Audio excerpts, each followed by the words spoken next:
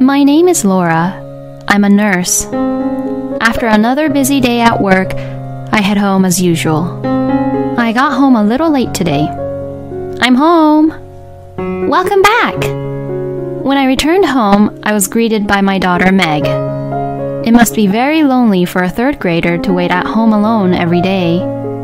Whenever I see Meg, I always feel sorry for her. But still, I suppose I get envied by other nurses as I work at the town's hospital that doesn't have any night shifts. Where's your dad today? He hasn't come home yet.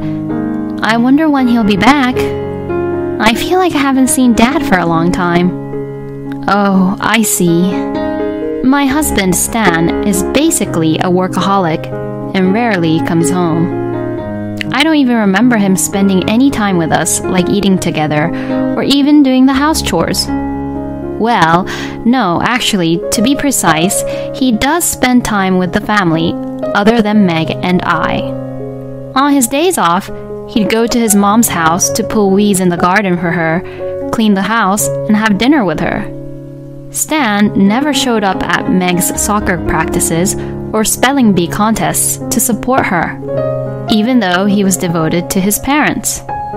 And because of this, my husband and I don't get along very well at all. I'm sorry, honey. I'm so sorry for making you feel lonely all the time. I'm fine. You come home every day, Mom, so that's enough. Oh, Meg. I hugged Meg tightly. If we were a normal family, we'd spend our time with each other and we would have been a happy family. No matter how many times I apologize to her, I know that it'll never be enough. How and why did things turn out this way? Then one day, Stan came back home at a normal time, which was very rare. But both Meg and I's love and affection for Stan had decreased, and we didn't talk much. While we all ate dinner in silence, Stan suddenly spoke up. Hey, why don't we go to Hawaii for the upcoming holidays? What? I couldn't believe my ears for a moment. Stan had invited all of us to go on a trip. What in the world was going on? We haven't been able to properly travel as a family in the past few years, right? I thought it would be a great opportunity to celebrate my mother's 60th birthday too. And I thought it might be a good idea once in a while. He puts my mother-in-law first again. I was fed up. But once Hawaii came up, Meg says this. We can go to Hawaii? I want to go. I really want to go. Meg was very excited and happy.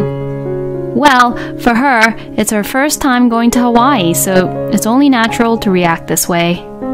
But I don't know if I could enjoy a family trip after all these years. Plus, it was with Kate, my mother-in-law. If it was to celebrate Kate's 60th birthday, I wished Stan would have told me years ago about it.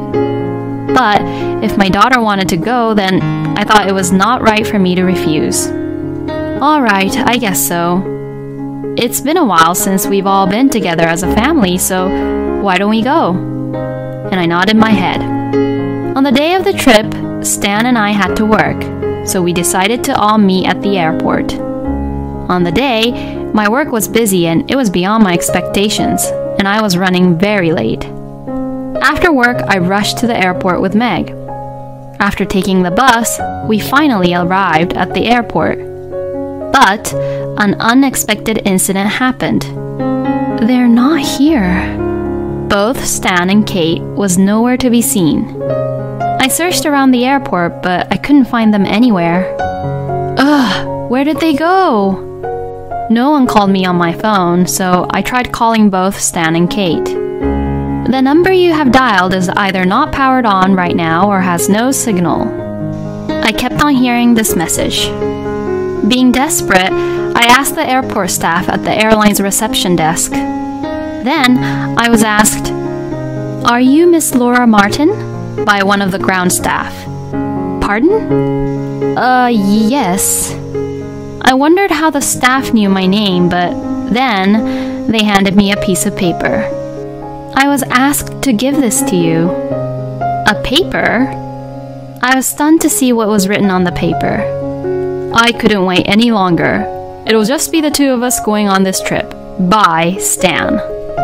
If you can't be on time, then we won't take you. Why don't you just camp out somewhere around here? Bye, Kate. What is this? Mom, what's wrong? As I was shaking with anger, Meg called out to me anxiously. Oh, no, it's nothing. It looks like your dad and Grandma went ahead. I'm sorry. So we can't go to Hawaii? Yes, we can. We can go after them and get on another flight. I tried to answer cheerfully, but to be honest, we don't have enough money for another flight. What am I going to do?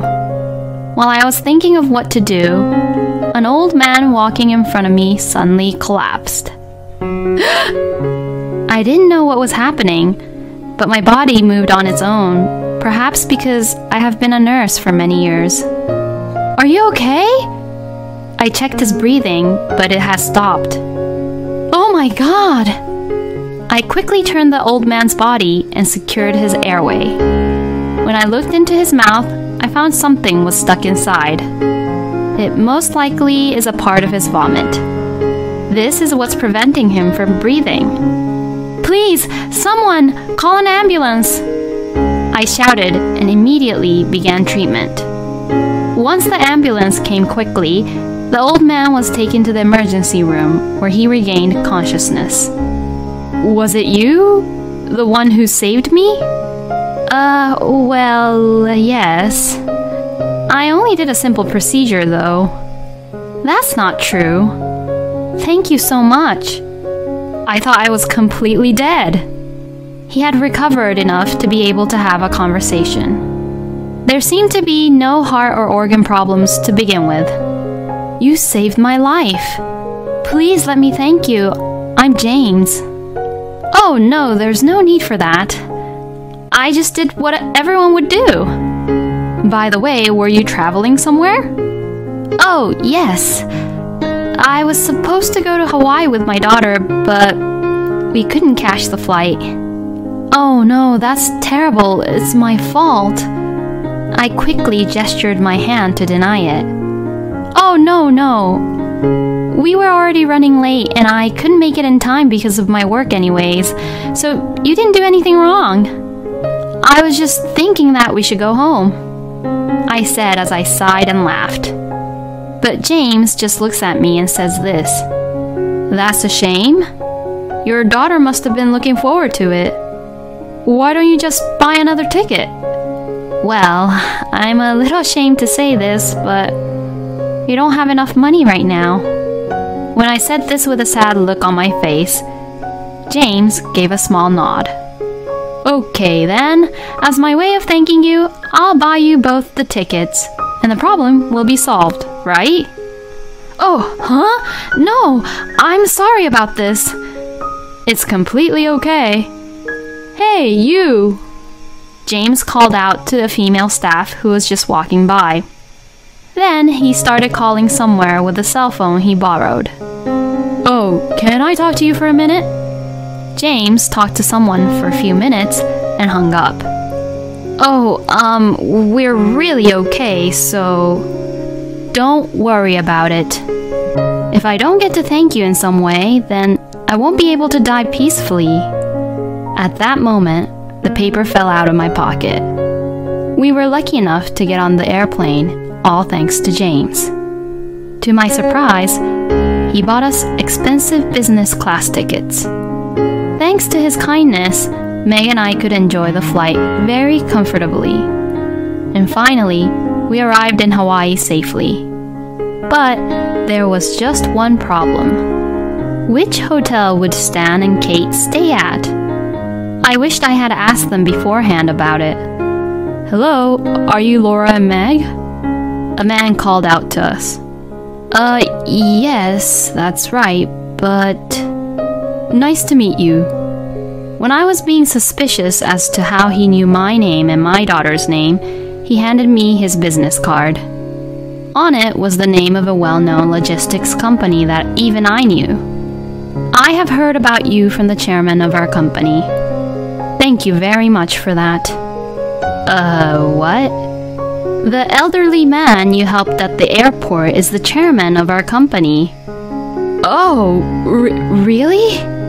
I was so surprised at what he had said. I had no idea that James, who we encountered at the airport, was a chairman of a major company. We will now take you both back to your hotel on the chairman's order.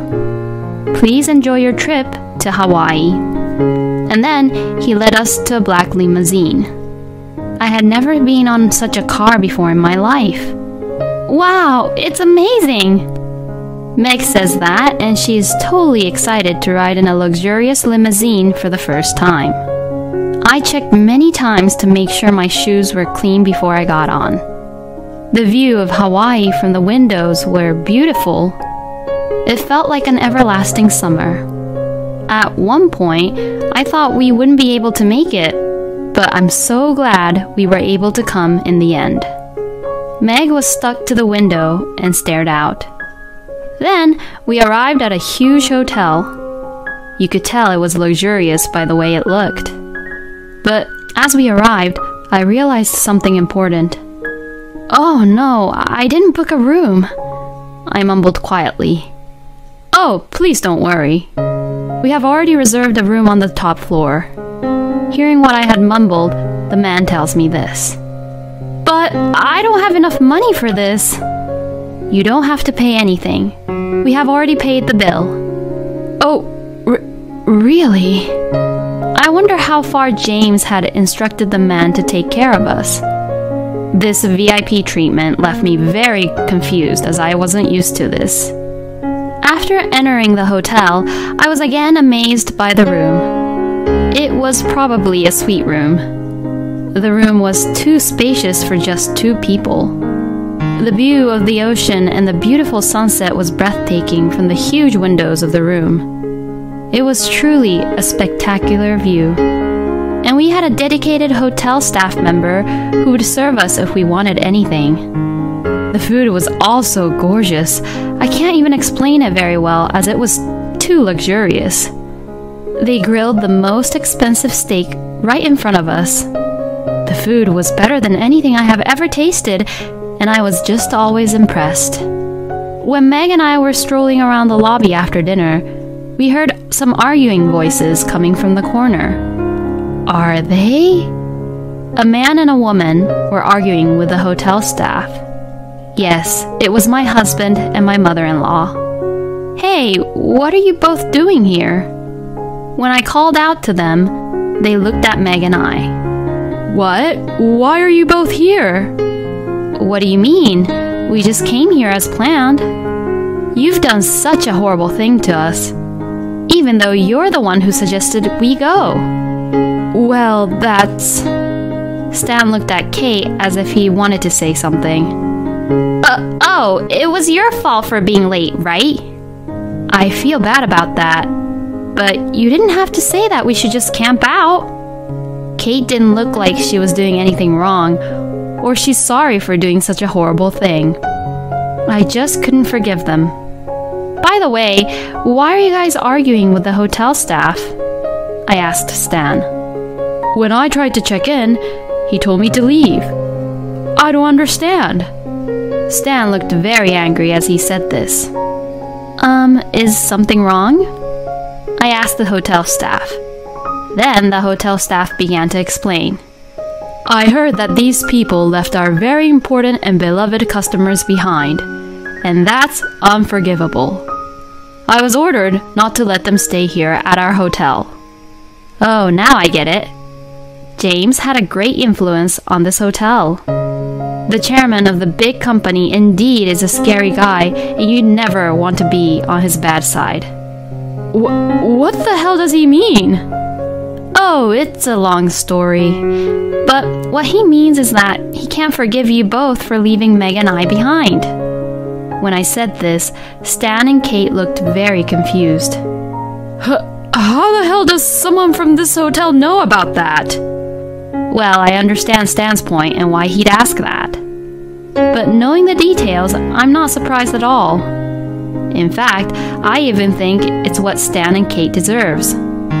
Do you know this person? I took out a business card. It belonged to the man who guided me from the airport in Hawaii.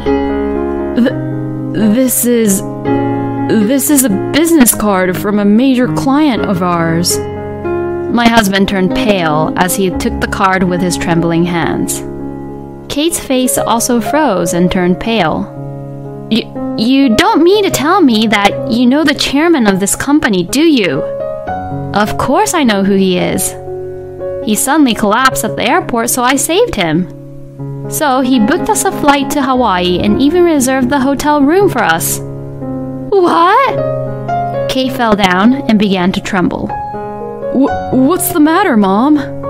He is in the same gym club as me, and I see him every once in a while, but everyone worships him. What kind of coincidence is this? I also agreed to Stan about this. With that kind of coincidence, I thought that the world is really small. I had no idea that my mother-in-law knew the chairman. But before I heard this from Kate, I already found out about the fact from the chairman himself. When I received the new ticket at the airport, James was the one who noticed a piece of paper that fell out of my pocket. Oh?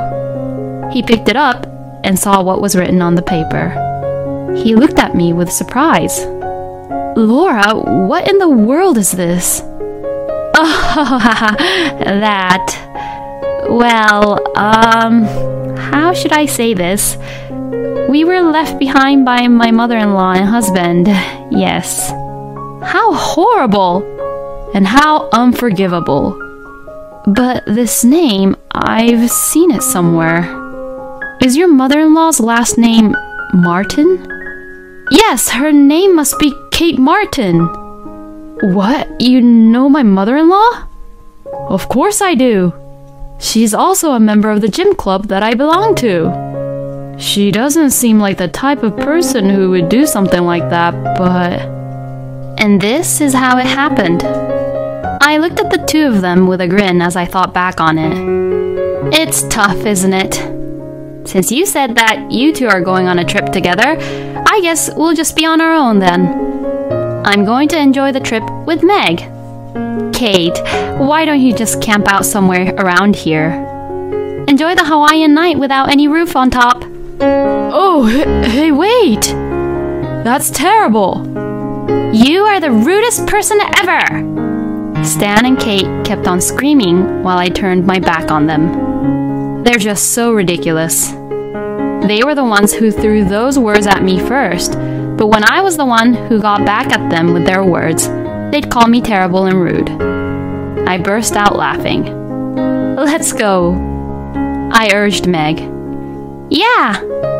And Meg took my hand in hers. The exchange between the hotel staff and the two were still going on behind me. Anyways, get out of here. We don't have rooms for you both in this hotel. The hotel staff wouldn't budge. Ugh! Finally, both Stan and Kate left the hotel. So, we enjoyed our trip to Hawaii on our own. Since Meg's love for Stan was almost gone, there was no need to care about him at all. I never expected to be given such a wonderful trip as a gift in return for helping an old man. We actually wanted to thank him from the bottom of our hearts. The trip was over and we returned home safely. It was a really amazing, refreshing trip. Meg seemed to be very satisfied with the trip as well. Now, whatever happened to Stan and Kate, who were kicked out of that hotel? It seems that the real disaster for them came after they left the hotel. After returning from Hawaii, Stan arrived home tired and worn out. It seems that the chairman's instruction had been spread throughout all the hotels in Hawaii. They really had to camp out in the wild. Whatever that was written on the paper came right at them. And other difficulties awaited Stan and Kate. Stan was suddenly summoned by his boss at his workplace and was told that the contract with James's company was about to be cancelled. And Kate was treated coldly by the other gym club members, and she left the club. She was practically expelled from the club. Her only hobby was keeping in shape, but this incident must have frightened her so much that she gave up working out and being in shape anymore, and now spends most of her time watching TV. Stan and I decided that it would be difficult to continue our marriage, and we officially divorced. And of course, the custody for Meg belongs to me. I didn't receive any alimony or child support. My earnings were not much different from Stan's income, and I had no problem supporting Meg. I will never see my mother-in-law again. Still, this incident was really strange now that I think about it. By accidentally being late at the airport, I ended up helping the chairman of a large company whom Kate knew about, and thanks to him, I was able to enjoy one of the best trips to Hawaii. In this way, it's more natural to think that I was guided by some fate. Nothing in my relationship with Stan worked out, except for Meg. Maybe there were some miscommunication because of our different schedules at work. But I think this would have been the result, even if I had continued being the housewife, as Stan would prioritize Kate first instead of us. I have no more regrets. I have the most adorable and precious daughter in the world. I don't need anyone else.